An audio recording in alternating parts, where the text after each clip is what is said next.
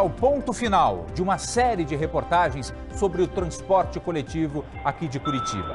Nós fomos ao terminal do Pinheirinho para conferir como é uma das linhas campeãs de reclamação, que é a Pinheirinho Carlos Gomes.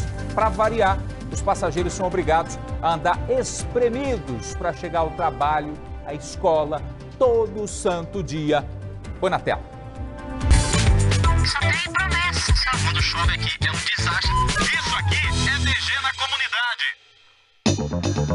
O maior terminal da capital, o Pinheirinho, é um reflexo do cenário atual do transporte coletivo curitibano.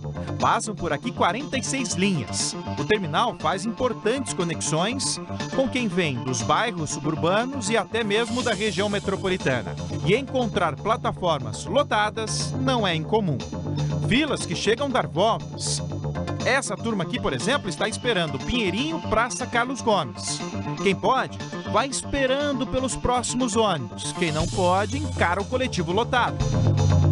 Às vezes a gente fica na porta, para não chegar atrasado no trabalho, vai em tudo quanto é cantinho para segurar, mas a lotação é todos os dias, todos os dias. E eu não preciso nem falar que esse aperto todo incomoda bastante. Incomoda, muita gente, na verdade, né?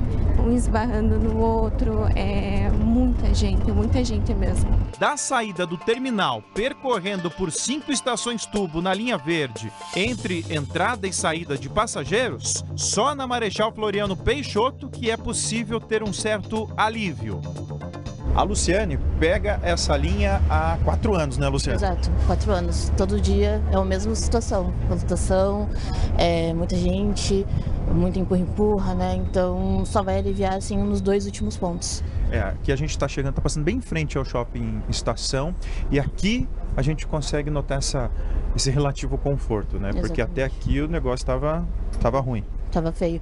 E para voltar também é a mesma coisa. Final de semana, mesma coisa. O que vai aliviar ali é mais no domingo, assim, que não tem tanta gente, né? Mas para voltar é a mesma coisa. E como todas as viagens que fizemos ao longo desta semana, a chegada no ponto final, aí sim é um alívio. A gente chegou aqui então na estação Praça Carlos Gomes, que está logo ali na frente. Agora você vai para o trabalho. Chega lá já estressada. Verdade, com certeza. Cansada. Esgotada. Exatamente. Só de pegar esses ônibus aí não é fácil. Desde segunda-feira, o BG na comunidade vem mostrando as condições que muitos usuários do transporte coletivo enfrentam. Passamos por 7 terminais. Viajamos em 6 linhas diferentes.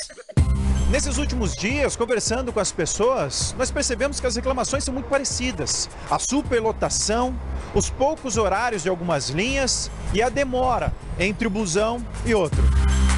Demandas que, na visão dos passageiros, teriam a chance de serem resolvidas de uma maneira. Mais veículos, principalmente nos horários de pico. Eles só sabem aumentar a passagem, né? Mas os ônibus daí eles diminuem, né? E é onde o povo sofre por isso.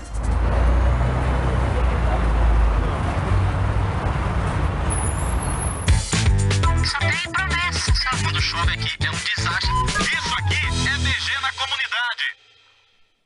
E desde segunda-feira o BG tenta contato com a Prefeitura de Curitiba para esclarecer o que vai ser feito para melhorar a situação do transporte coletivo na cidade. A Prefeitura está preocupada com o Natal, né? Até o momento nós recebemos apenas uma nota da Urbis, referente à superlotação na linha Inter 2. A Urbis argumenta o seguinte, que acompanha o fluxo de passageiros e disponibiliza carros extras sempre que necessário, inclusive para não ultrapassar o limite de 6 pessoas por metro quadrado. Gente, para aí, 6 pessoas por metro quadrado já é um aperto danado. Imagina, coloca 6 pessoas num metro quadrado.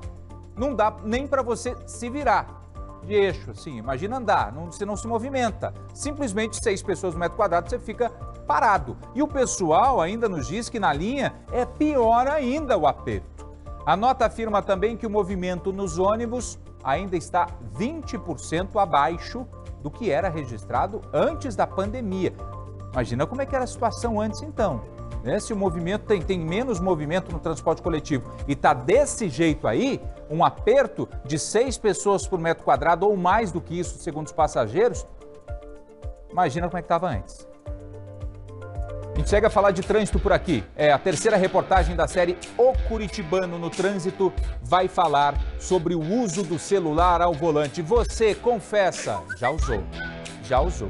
Nesses tempos em que nós precisamos estar conectados a todo momento, você resolve tudo pelo celular, muita gente não consegue desligar nem enquanto está dirigindo.